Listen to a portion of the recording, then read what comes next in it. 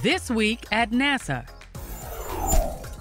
Just like with Hurricane Irene, NASA eyes in the sky have helped keep tabs on the progress of Katia, the latest storm on the radar of weather watchers. Making the first of its multiple flyovers of Katia on August 31st, the International Space Station's external cameras tracked the storm's path across the Atlantic. NASA satellites and animators have also provided a wealth of imagery to keep scientists and the public informed about Katia's path and its potential for destruction. NASA's NPP, the prototype for the next generation of Earth-observing satellites, has been delivered to Vandenberg Air Force Base in California. NPP, for National Polar Orbiting Operational Environmental Satellite System Preparatory Project, will look at the entire globe once a day. Its 5 scientific instruments will offer continuous observations of the Earth's land, oceans, and atmosphere. Data from the satellite will support long-term monitoring of climate trends and global change studies. NPP will also assist in life-saving forecasts and warnings and help emergency responders monitor and react to natural disasters. There are a lot of changes happening in our atmosphere. The NPP satellite will continue this series. It gives us real-time information. It allows us to see how our atmosphere and the planet are changing. NPP is scheduled to launch from Vandenberg on October 25th.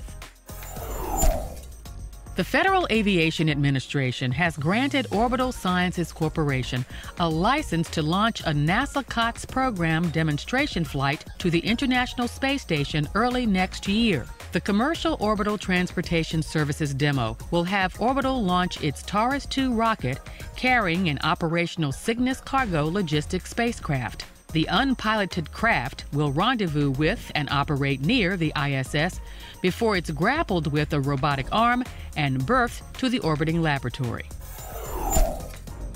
The 2011 mission of NASA's Desert Research and Technology Studies Analog Program is underway. The 2-week series of simulated human and robotic space exploration activities is again being held on extreme terrain some 40 miles north of Flagstaff, Arizona. This year, the Desert Rats team is investigating and developing realistic technical and mission-driven operations similar to that of an asteroid mission. A near-Earth asteroid is one destination NASA is considering for future exploration. Initial work at its new location by NASA's Mars rover Opportunity shows key differences from previous studies the robot conducted in its first 7.5 years on the Red Planet. Opportunity arrived at Endeavour crater last month. The first rock it examined is Tisdale 2, a flat-topped footstool-size object. We've driven up to it, we've put the instruments on it, we've taken microscopic images of it, which show that it's what we call an impact breccia. It's very angular, classed. It's a bunch of different rocks kind of all smooshed together. Apparently, it was unearthed by an impact that dug a tennis court-sized crater right into Endeavour's rim. This is kind of like starting a whole new mission. We drove off the plains of Meridiani, where we've been for the last 7 years, onto something that looks totally different. Opportunity is in the 8th year of its 90-day mission.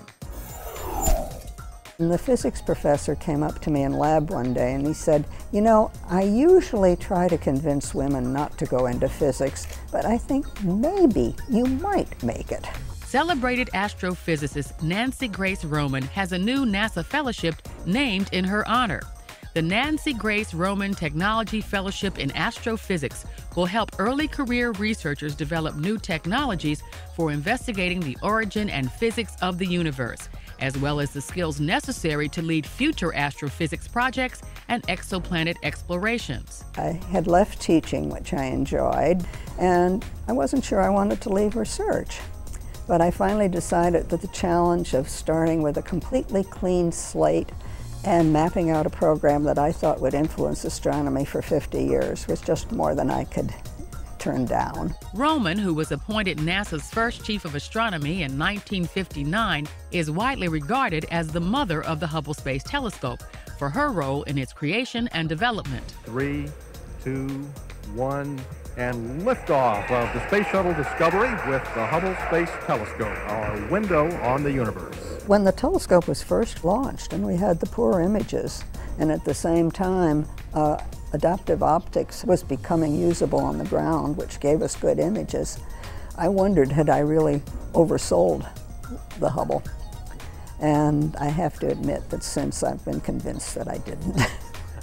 Since retiring from NASA in 1979, Roman spends much of her time consulting, teaching, and lecturing across the country as a passionate advocate for science.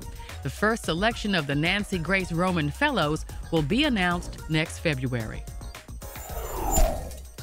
Still images captured over a 14-year period by the Hubble Space Telescope have been transformed into movies that show new details about how stars are born. Strung together, the high-resolution Hubble images taken in 1994, 97, and 2007 show energetic jets of glowing gas ejected from two young stars. In turn, scientists are now performing laser experiments to recreate in the laboratory how these stellar jets interact with their surroundings. We have a small tube, a few millimeters across, with a little washer on the end. And we take the laser energy and we strike this one side of the washer, and that basically squirts plasma, or very high temperature gas, into the tube. So the material in the washer becomes the jet, and the material in the tube becomes the cloud. Scientists believe that understanding how stars form can tell us more about the origins of life here on Earth. And now, centerpieces. The Johnson Space Center hosted almost 8,000 employees in a celebration of NASA's 30-year Space Shuttle program. Thanks very much. It's a big night. The Salute Our Shuttle event included comments from Administrator Charlie Bolden, Johnson Center Director Mike Coates, and other agency leaders who thanked the employees for their work on the shuttle and underscored the importance of future programs, such as the commercial orbital transportation services and the Orion multi-purpose crew vehicle. The program also included a T-38 flyover and a special retirement ceremony for each of the 5 Space Shuttle orbiter flags that had flown in front of JSC during their respective missions. The event included a kids zone, food, tours of JSC facilities, and a concert by several bands, including Five for Fighting. And that's This Week at NASA. For more on these and other stories, log on to www.nasa.gov.